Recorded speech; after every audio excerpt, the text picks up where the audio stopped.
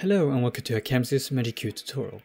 This one will have a look on how to copy data between heads. So let's say we got some fixtures, which we have recorded a color palette for. And I've got another set of fixtures, to which we want to copy the color information. Well, the long way would be to, remember all the values in the attributes in the color window, and then try to adjust the encoders to match that. But there's a quick way. So what you want to do is select the fixtures with the color information you want to copy. Then you want to press Shift Copy to get the advanced copy settings. Press Include Color to mask out and only include the color information. Close Options. Then press on the fixtures you want to copy from, and then on to the fixtures you want to copy to.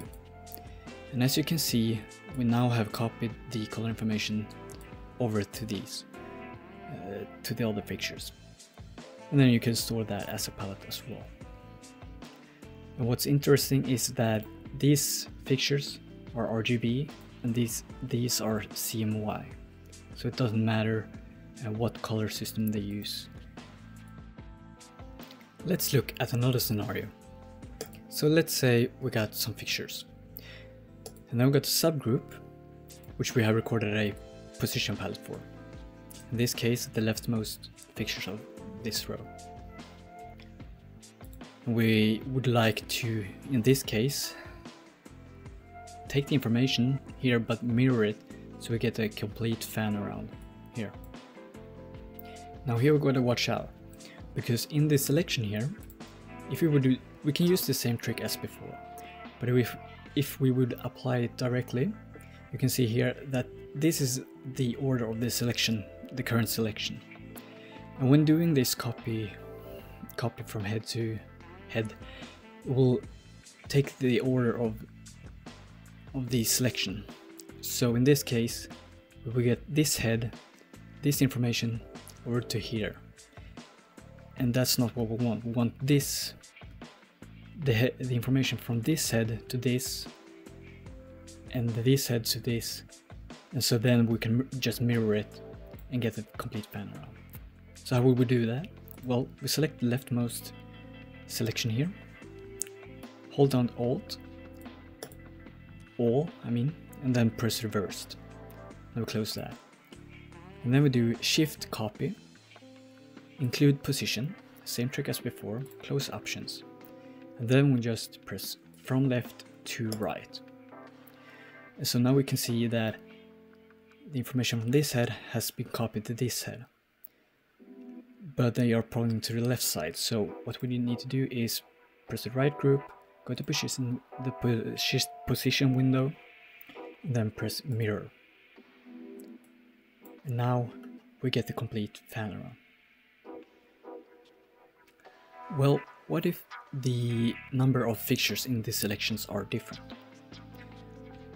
Well, if we quickly record a group with just 2 heads of these,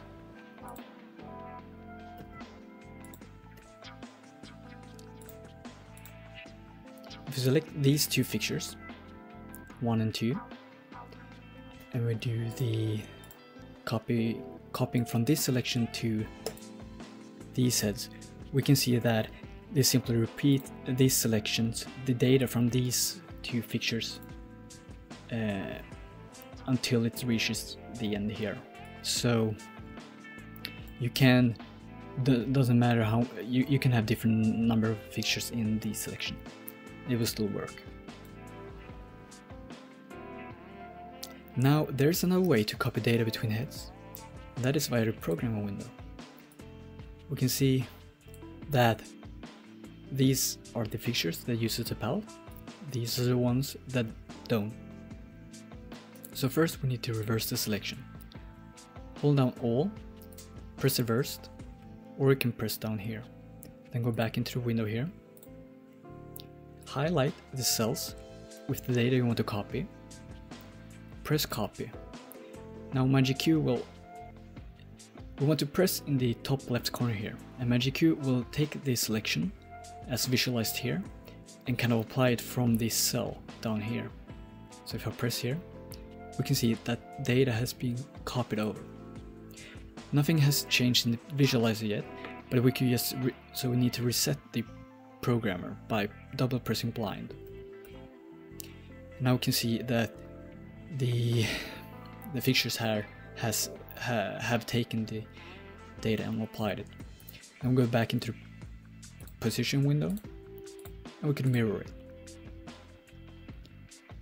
One thing to note when copying data inside the programming window is that MagicQ respects the attribute type of the data you copy. So for instance, if you highlight some cells in pan, you cannot simply paste them into the blue information.